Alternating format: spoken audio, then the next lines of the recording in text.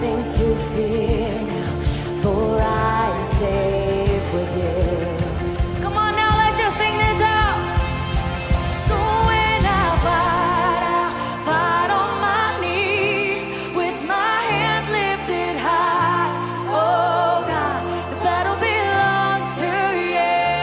Every fear I lay at your feet.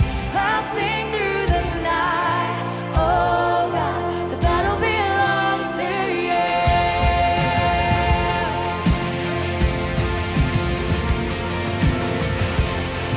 And if you are for me, who can be against me? Oh, for Jesus, there's nothing impossible for him. When all I see are the ashes, you see the beauty. Thank you, God. When all I see is a cross, God, you see the empty tomb. Oh, so when I fight on my knees with my hands lifted high. Oh God, the battle belongs to you. Every fear I lay at your feet. I sing through the night. Oh God, the battle belongs to you. And almighty fortress, you go before us. Nothing can stand against the power of our God. You shine in the shadows, you win every battle. Hey! Nothing can stand against the power of our God. In almighty fortress, you go before us. Nothing can stand against the power of our God. You shine in the shadows, you win every battle. Nothing can stand against the power of our God. In almighty fortress, you go before us. Nothing can stand against the power of our God. You shine in the shadows, you win every battle. Nothing can stand against the power of our God. Oh, so when I fight on my knees with my hands lifted high. Oh God, the battle belongs to you. Every fear I lay at your feet. I sing through the night. Oh God, the battle belongs to you. Oh God, the battle belongs to you. Oh yeah, thank you, God. Oh yeah.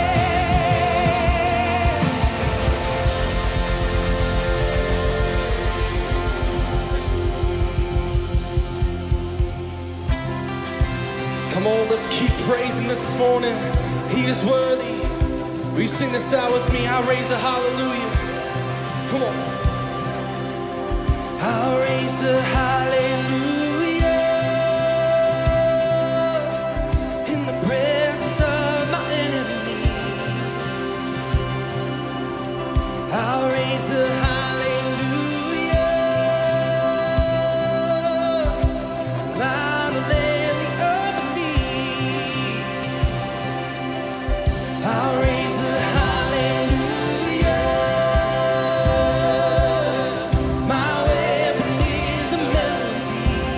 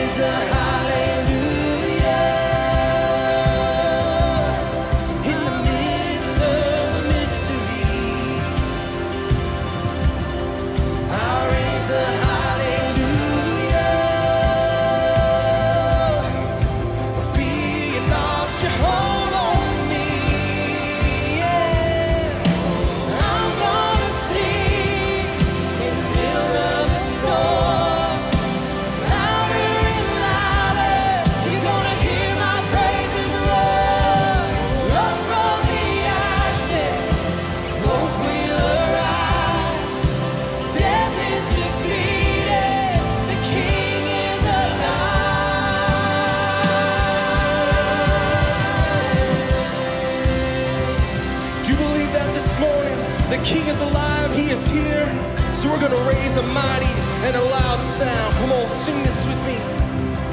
We'll sing a little louder. Sing a little louder. Sing a little louder. Sing a little louder. Sing a little louder.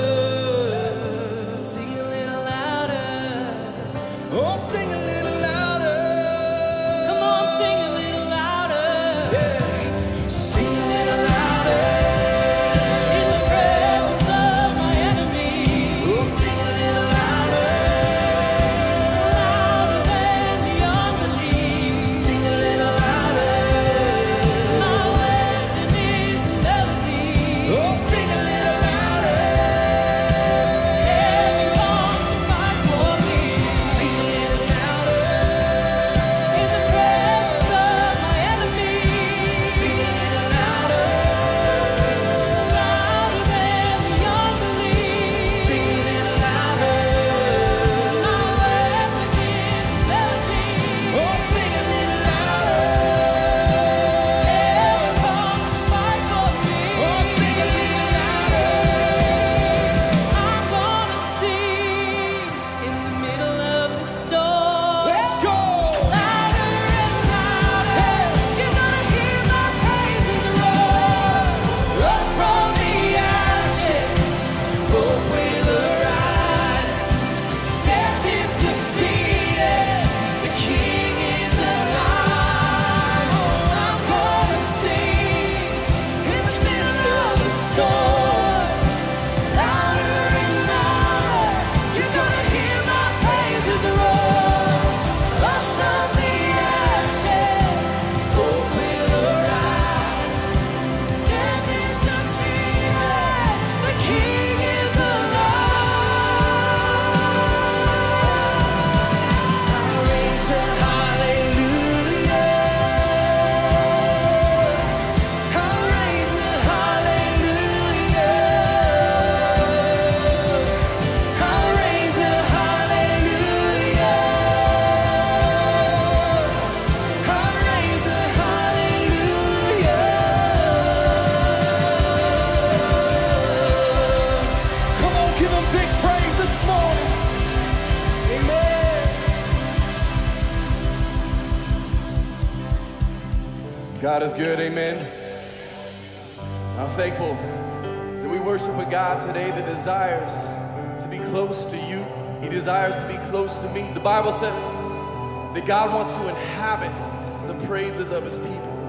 So this morning, I want to invite you to lay everything aside, to lean in, to draw near to Jesus as he draws near to us. Come on, let's sing this out together. 'Cause I can't get enough. No, I can't get enough of your amazing love. Jesus, I can't get enough. I can't walk away.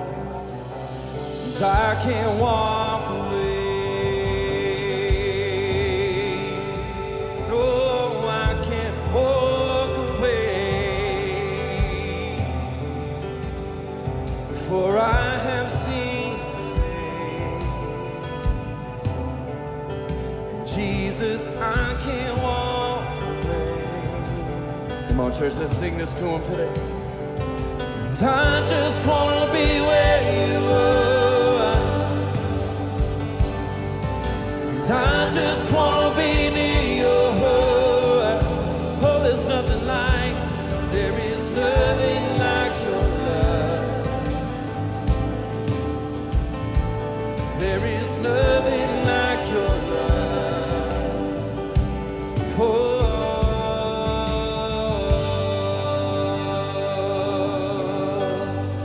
I can't get enough, and I can't get enough. No, I can't get enough. You're amazing, you're amazing love. Jesus, I can't get enough.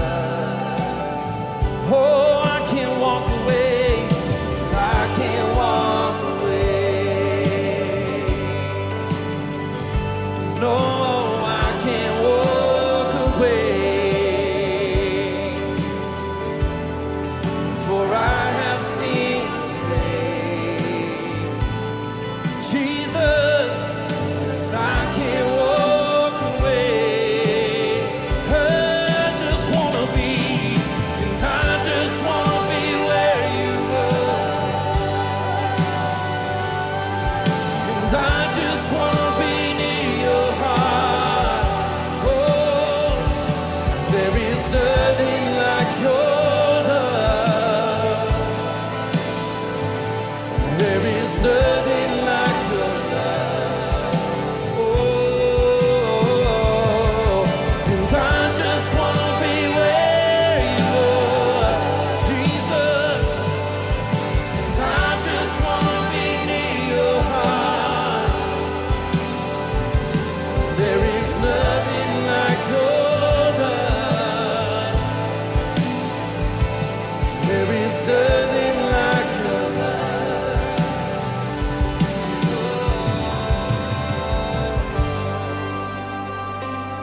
Come on, church, there's no one like our God today. If you feel comfortable, let's raise our hands. Let's declare that He is holy, that there's no one like Him. Come on, let's sing this out today. And holy, holy, holy,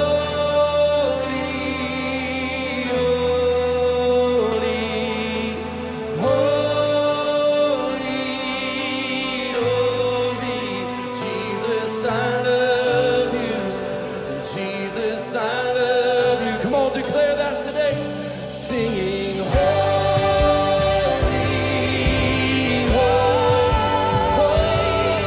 holy,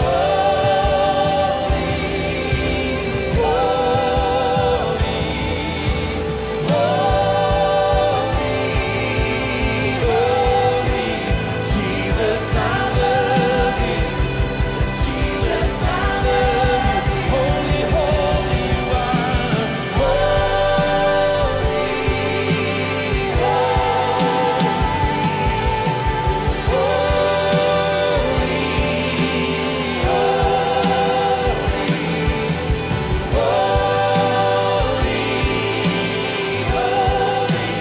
Jesus, I love you. Oh, Jesus, I love you. I just wanna be where you are. I just wanna be. Oh, I just wanna be.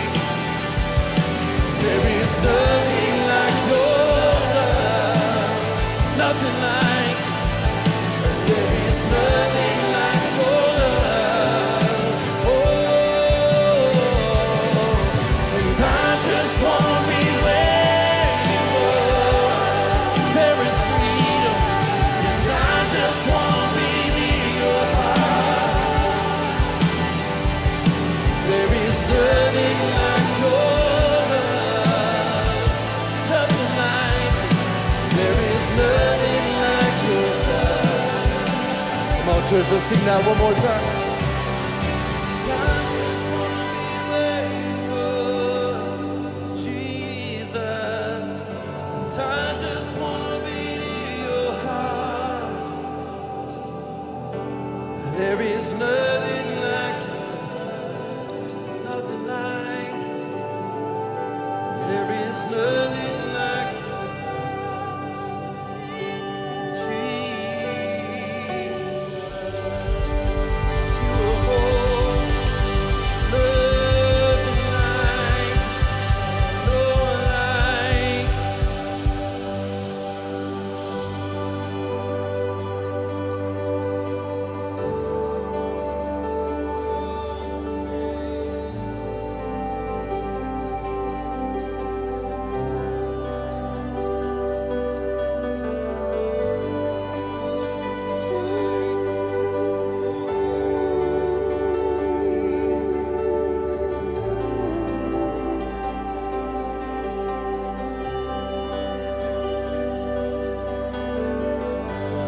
Here is where I lay it down, every burden, every crown. This is my surrender.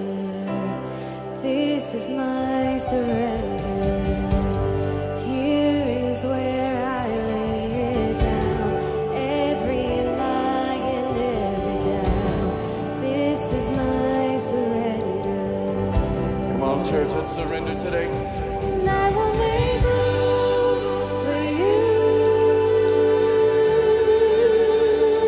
to do whatever you want to do whatever you want to.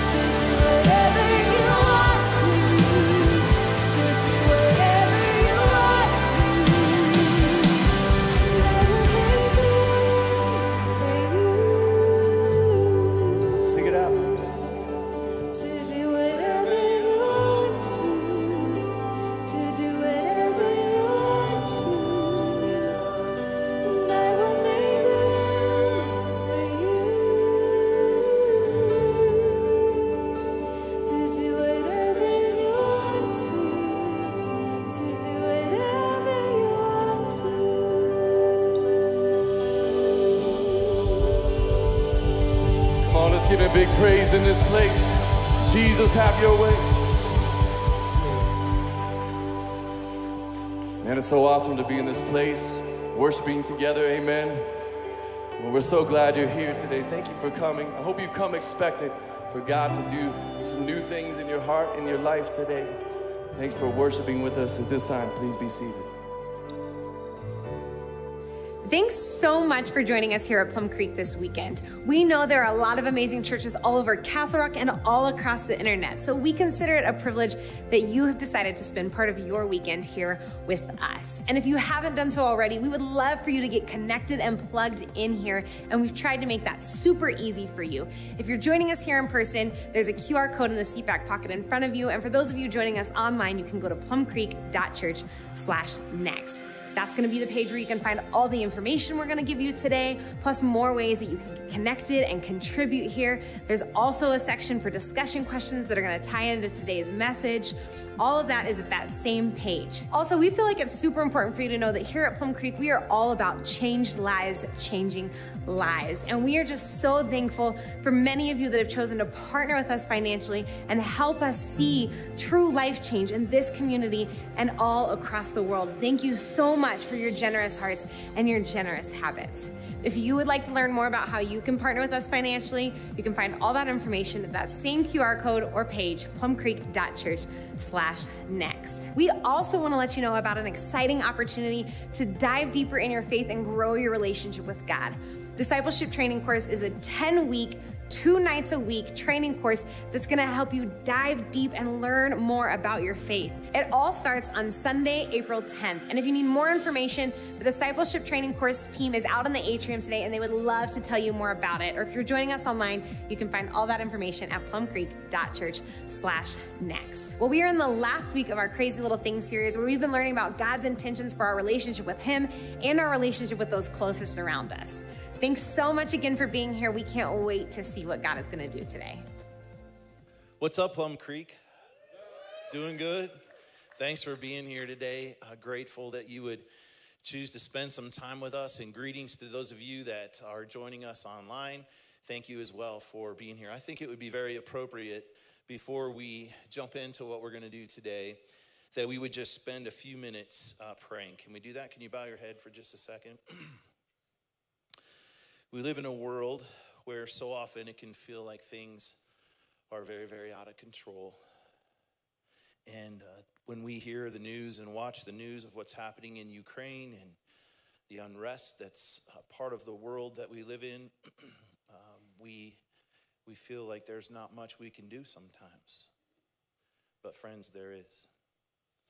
There is. And so I want this to not be the last moment that we pray over this, but in the quietness of your own heart, and in this moment, would you just take some time right now to pray for this situation that's taking place overseas right now?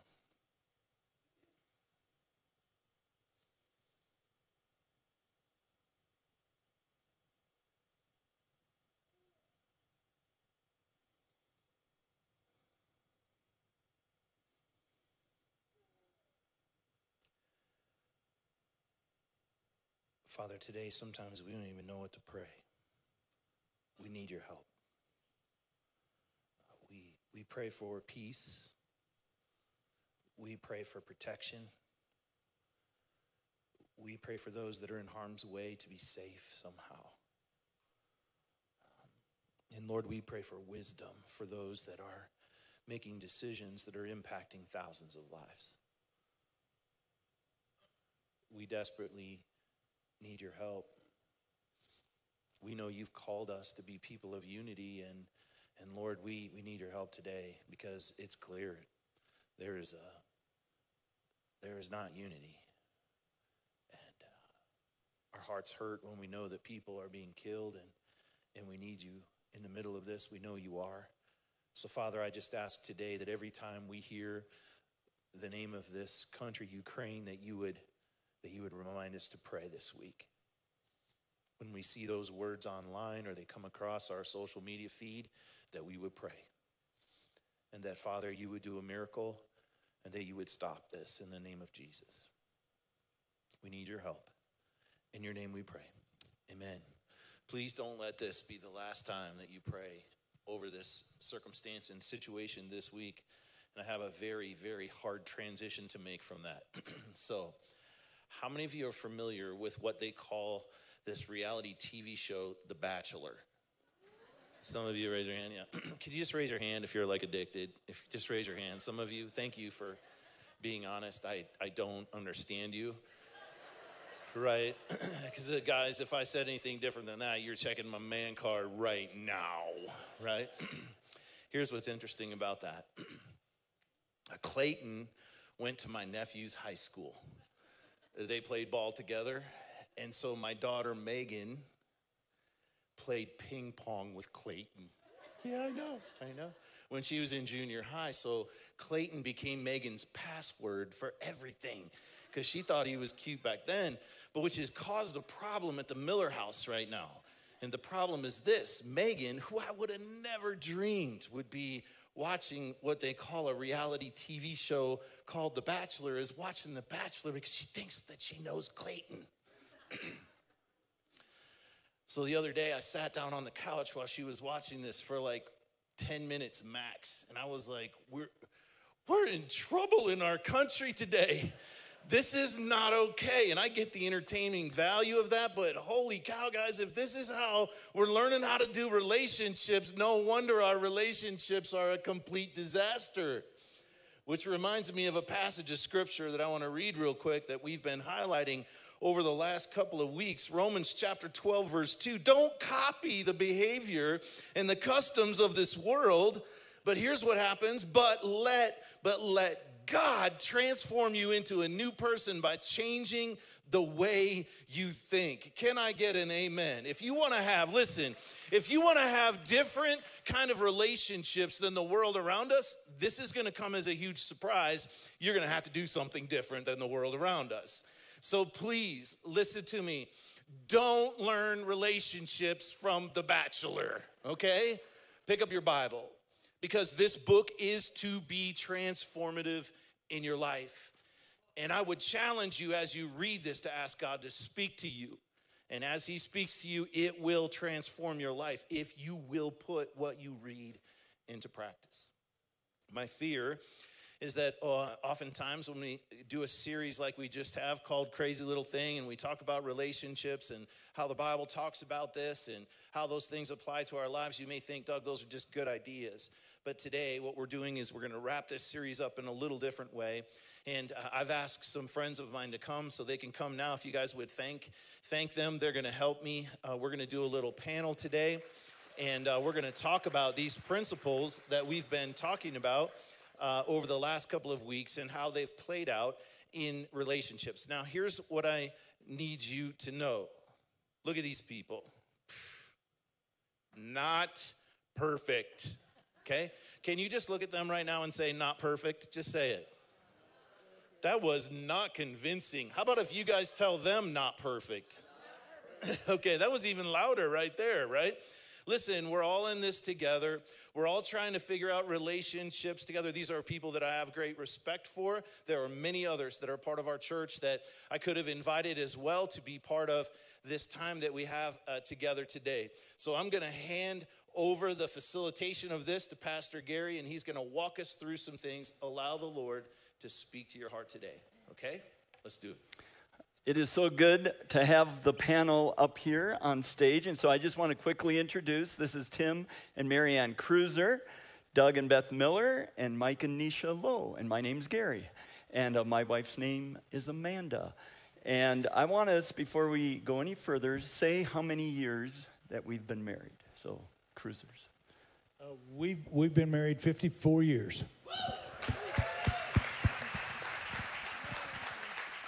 This May, it'll be 30 years for us.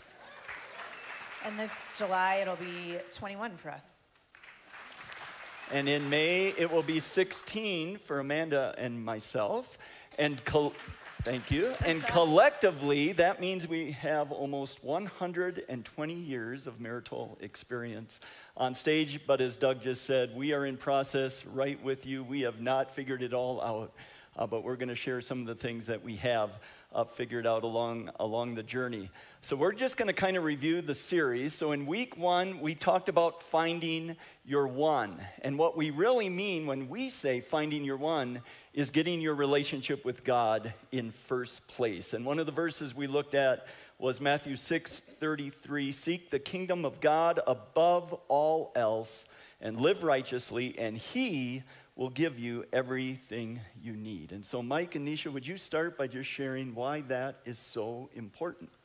Yeah, running to God. I mean, having that number one is so key to the foundation of our spiritual lives. And before we can get our relationships right this way, I feel it's so important we need to get our relationship right with our Lord. So once we kind of get that in check, we're able to really key in on the beauty that can be this. And I would just say we got married young at 21, so we literally kind of grew up together. I mean, we started dating in high school, but this was something that I got wrong for a while because I was looking to him to fulfill every want, desire, need, all the things, and that's not that's not good. God says, I want you to come to me for that, and so it's just a lesson, a lifelong lesson, but I hope I've gotten better at defaulting to the Lord first instead of always defaulting to him to fulfill, because I really do believe that God withholds some of those things because he desires relationship with us. He wants us to come to him for those things and not always be defaulting to our spouse. Tim and Marianne, what happens from your viewpoint when this gets out of order? It doesn't go well for me. Yeah, I mean, if we don't put God first in our relationship, then, as Mike and Nisha said, you're looking to each other to fulfill needs that you can't do. And I know it doesn't go well for me. And if we assign the role of God to ourselves or to our partner, we make very crummy gods. We make very inferior gods. And we can either become very controlling or we can become introverted to keep from dealing with what we have to deal with. So God is God, and we're number 2. Doug and Beth, how have you guys learned to prioritize this? Well, prioritizing God in my walk with him means I have to spend time with him, right? Any relationship, if you're not spending time together, it's not really a relationship. So, and that looks different in different seasons of life. I would think when all of our kids were young, I barely had time for myself at all. So it was really hard to make God number one and spend a ton of time with him. But when our kids were little, I came across a devotional book called Jesus Calling. And that book was perfect. It was short. I could read through it and then what it did is it helped me to bring God into my life all day long. Like, even when I'm folding laundry, all of a sudden my mind would go to what I read that morning and I would talk to God. Or if I was driving in the car, I would think about him and talk with him. So that's kind of what it looked like in that season of life. And then middle school, high school, when my kids got older, I had more time. And my prayer life grew amazingly because I needed God. I was desperate for him. You know, as you have kids in school, all of a sudden I would see the world impacting them. I would see the enemy going after their souls, and I was desperate for God to help because I had felt like I lost control. I'm not in control of them anymore, and they were making decisions that were important. And so that's really where my habit came into my life, where every morning I got up early and I just cried out to God. I needed his wisdom on how to parent in that season. I needed his strength. I needed God's protection over my kids because the enemy was after them. And so it really became a priority in that season of life. And that's really where my habit kind of grew from. And then this season of life that we're in, we're kind of empty nesters now. And I have a whole lot more time to spend with the Lord. And I long to be with him. I can spend hours with him. But all of that to say it's a relationship. And I love him more today than I did back then because our relationship has grown. So every season is different, and trying to figure out how to make him that priority in every season is important.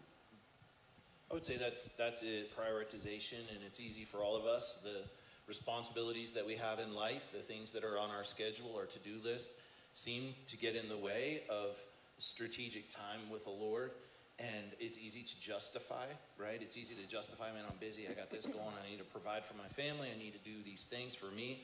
A lot of times it's getting ready for the weekend. What am I gonna say? How am I gonna say it? And it feels like easy to justify because I'm like in the Word and I'm studying and I'm doing all this stuff to be ready to teach. And at the same time, if I'm not careful, I can have a depleted soul, even doing really good things, just as we all can. And so it's really about making sure that there is some margin of time, strategic focus to take care of your soul. And we've been talking about that a lot over the last few weeks, and we're going to keep talking about it. Yeah. Marianne, you said something off stage about a test that you use for yourself. Yeah, God's my change agent. I'm not looking to anybody else. God is my change agent. And I found Galatians 5, the fruit of the Spirit, to be a very good tape measure for where I am and how I'm doing and where I need to grow. And if you look at it, you'll see before the fruits of the Spirit some really horrible things, and that the fruit of the Spirit is the antidote to that. And so concentrating on love, joy, peace, patience, kindness, goodness, faithfulness, gentleness, and self-control. And where I find myself lacking, I know I need to run to God, and we need to work on that. He needs to work on me on that. So good. In week 2, we talked about finding your 2, and Pastor Bob challenged us with this concept of being super strategic and intentional as we are looking to find our spouse or significant other. And one of the verses we looked at was the verse Pastor Doug just read, Romans 12:2. Don't copy the behavior and customs of this world, but let God transform you into a new person by changing the way you think. Then you will learn to know God's will for you, which is good, pleasing, and perfect. So, whether you're here in the room or whether you are joining us online, panel, what should be our priorities as we are looking for our 2? And maybe Beth, would you go first? Yeah, I would just encourage everyone, instead of focusing on looking for that number 2, I would encourage you just to look at you, to work on you, to be the best version, the healthiest version of you that you can be. One of our values is we're all people in process, right? So God will reveal things to us that he wants us to deal with. So we all have wounds. We all have pain in our heart from the past. We all have issues, whether it's you struggle with anger or depression or addiction. Whatever it is, work on you to be the best version of you. And if that means get counseling, get the help that you need to work through those issues, that's the best place to go and to focus on. If it's spiritual, talk to a pastor, maybe get a mentor. Just focus on what God is revealing in your heart to be the best version of you, because as you get healthy, your relationship will be healthy. Great. I know that when Marianne and I are praying for our grandchildren who are reaching the point of perhaps looking for a spouse, we pray that they will be a godly spouse rather than that they find a godly spouse. That's good. Anyone else? How you're being? I have an idea. Why don't you, if you're in the process of looking for someone to be in relationship with, what if you spent as much time or even a third of the time in that pursuit as you did in pursuit of Jesus, in pursuit of the things that you're working on in your own life? Look at how much time you spend on an app or a dating website or something like that, and make sure that you're at least, wouldn't it be cool if I could just download an app on your phone, and before you could look at a dating app or a dating website, it would click all the things that you need to work on today to be the person God wants you to be, that would actually help you to be attractive to the person that you're trying to find too. Boy, that'd be awesome, wouldn't it? Stay tuned, Plum Creek, coming out 2023. 2023, yep. I need an app designer that can read your soul. That would be awesome. Doug, you've talked about over the years in relationship series about creating a list. You want to talk a little bit about that?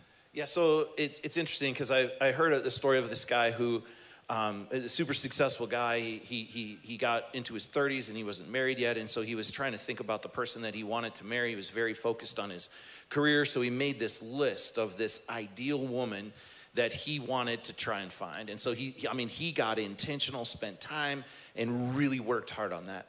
And he let it sit for a day or two, and he picked the list back up again, and he read it, and all of a sudden it became abundantly clear to him that this woman would never be interested in him. And so it's what Beth just said and what we're talking about, that he became then intentional about working on some of the things that he knew he needed to work on to find this woman of his dreams. And I think sometimes we're just hoping that happens, or praying that happens, without really doing the hard work of preparing yourself for that too. Because what happens when you do that well is it kind of helps you make those decisions, right? Some people are going to be that potentially could be challenging or trouble or not good in relationship with you. You won't be interested in them because you're really focused in on the right things. Don't be more enamored with relationship or marriage than you are about being the man or woman that God wants you to be. Yeah, and I just want to quick add we're people in process. That means even when you do find your two, God wants us to continue to work on ourselves. I've gone to counseling. It changed my life. God changed my life, but used counseling in many ways. And Doug and I have gone to counseling. I've gone in the last year just for issues that God brought up that I needed to deal with. So don't be afraid to get the help you need. That's good. And I just want to take a moment and speak to the single adults, either joining us online or here in the room. You may not know this about me, but I was almost 39 before I was married. Everyone else here on stage got married very young, right out of college or even before. And I dated girls. I worked at a church, and there was always some lady wanting to introduce me to their niece or granddaughter or something like that. So I did that whole thing. And I just want you to hear my heart, because I don't want to oversimplify or not address like the emotional pain and the loneliness that you can feel if you're in that season of life. And I get it. I have very clear memories of crying myself to sleep in my mid and late 20s, early 30s, just crying out to God, why? Why, God? Why haven't you brought someone into my life? And what I would just say, and just please hear my heart, we will all, in adulthood, we will all experience singlehood for some season of life. That might be right out of high school or college graduation. That might be because of divorce. That will happen if a spouse would die. So we will all experience singleness at some point in our lives. And the scriptures even tell us that for some, we are called to live the single life for all of our life. And what I would just say, the better question to ask, instead of asking the question that I was asking, why am I single? A better question would be to ask, and especially for those of you who want to be married, is, am I striving, just like Beth was talking about, am I striving to be the healthiest version of myself that I can be? And another better question for every single person is, how am I using, in this season of singlehood, how am I using this season for God? Because it is a gift. You will never have more time. You will never have more freedom to serve the kingdom of God or to work on yourself. And so asking that question, how am I using this current season of singleness to honor the Lord? In week 3, we talked about marriage as we, not me. And we looked at this concept of living, it's a biblical concept, living unselfishly. And one of the verses was Ephesians 5:21, which says, and further, you will submit to one another out of reverence for Christ.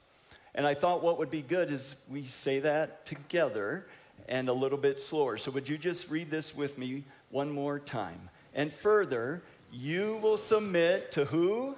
One another out of reverence for who? Christ. Yeah, so Mike, talk about why this idea, we could call this mutual submission, why this is so important. Yeah, I love what Marianne said with Galatians 5, fruit of the Spirit. So when we are living and chasing after God, as our number one, I feel like these things kind of come naturally. It's a great indicator and check, especially in a marriage, someone you're with every day. And so, yeah, for me, that is just point on, like as far as just, okay, why am I losing my temper, short-tempered, not treating her well? And it usually comes to those things first. Nisha, what happens when Mike is living selfishly? It doesn't go well for him. And vice versa. It doesn't go well for me or for him when we're living selfishly. And again, it goes back to that first principle of just making sure that God is your number one and your spouse is your number two. And I would just say, I've learned the hard way, me trying to fix him or using too many words doesn't work well either. Prayer does, and that may sound trite to say that, just pray over them, but I have prayed over things for him years, and I've seen the fruition of that, and we're almost 21 years. Slow learner. Yeah. But when you're submitting those things to the Lord, I am banking on the Holy Spirit to do his work in him. I'm not his Holy Spirit. I make a really bad Holy Spirit, so don't try.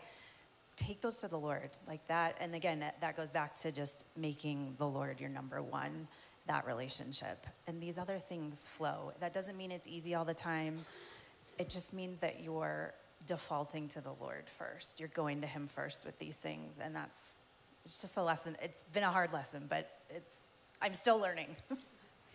Tim and Marianne, how have you learned to put the other first? Well, before we go to that, I'd like to just preach for a minute. Pardon me, Doug, but, Here we go. Here we go. Well, I've been at this a long time, and the first thing I want to say is marriage is a lot of work. It's really hard, but it's a lot of fun as well. We're in a very sweet time in our life. But today's society would tell you that, love is an emotion. And I can tell you that very soon after you get married, some of that emotion begins to go away. I mean, there are times, and it may be as soon as, 2 weeks after the wedding day, that Hypothetically, right? Yeah, that you don't like each other, right? I mean, things aren't going that well, and there will be times in every marriage where things don't go well, and that's where you have to make a choice. You have to make love a choice, and you do that every day. I have some artwork on the wall in my house that says, "What does love require of me?" And I have to add the word today. What does it require of me today? And what do I have to do to make a choice to love my wife? And I can tell you that not only does that work, but if you do that for a while, the emotion comes back. You can lose it, but you can always regain it by practicing that choice. Hey, how about that, preacher man over here? That's good.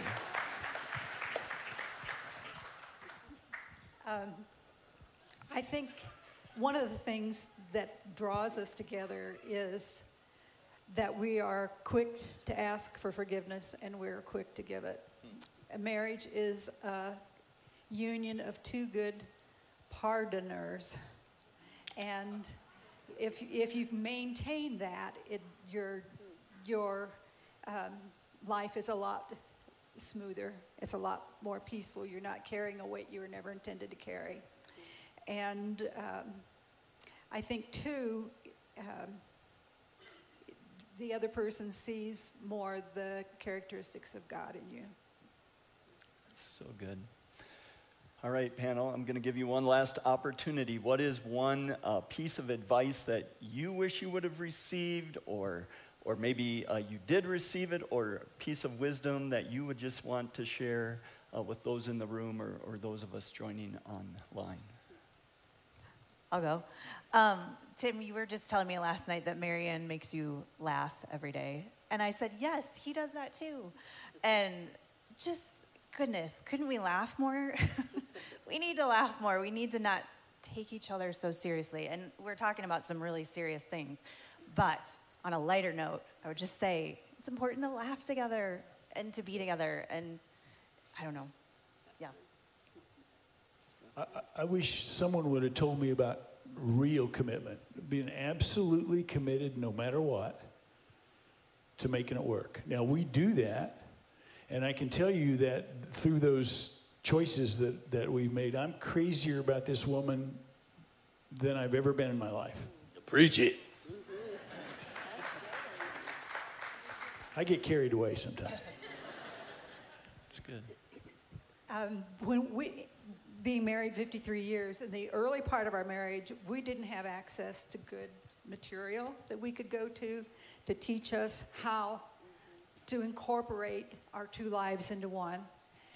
And we didn't have really good Christian marital counseling available to us in a lot of the areas where we were living. And so we looked to older couples who could mentor us. And so that was really, we relied on their wisdom and their caring and their prayers for us to counsel us and coach us through hard times. That's awesome. I too would just say, memorize Matthew 6:33, the verse that Gary first said, because it says, seek first the kingdom of God and his righteousness, and he will give you everything you need. And sometimes we make it so complicated, and it really isn't. God made it simple. Keep him first in your life, and he'll give you what you need when you go through the hard times. When you're struggling with things, he will always be there, and he will give you what you need through the good and the bad. Yeah, I mean, for me, I love this series because the whole key to this relationship and even friendships and family outside of that is how much effort are we putting into that work with the number one relationship? And like you guys, the panel has said, I mean, this church is an amazing place for resources to help you with that. And that's been the key in our marriage, is not focusing on each other, but focusing on our individual relationship with the Lord. And then good things have seemed to happen from time to time. And there has to be a cord of three strands, as it says in Ecclesiastes. I would just say this as we're wrapping up, like you need to have your focus on yourself. It's easy when there's tension, and there's easy when things get more challenging and difficult to get my attention on Beth and all the things that I wish Beth would do, right? And I can't make those decisions for Beth, but Beth can. I can lead myself, though, and I can make sure that I'm doing what I need to do and bringing my best to the relationship. And I think oftentimes it's kind of one of the little tricks of the enemy that he causes us to get our attention on, and it's not even just in marriage relationships, any relationship, where our focus gets on the other person, the other individual, or our spouse instead of ourselves. So I would challenge you to fight against that and to really kind of focus in on some of the things that we've talked about. Own what you need to own. Get help for what you need to get help with. Get passionate about your walk with Jesus. You pray like crazy. And I believe what will happen out of that is relationships are going to gain traction in a different kind of way. And you're going to know that you're doing your best and bringing your best to the relationship. So keep your focus on yourself. So good. Thank you so much, panel. Would you join me in thanking the panel as well? So we're going to wrap up this series, and I want a couple things challenge you with. Young people that are here, students, young adults, those that aren't married yet. I want you to really focus in on what we've talked about today. And I started with kind of in jest mentioning some of the things that culturally are kind of sending us these messages. But listen, I'm very, very serious about this. God created our relationships to be awesome.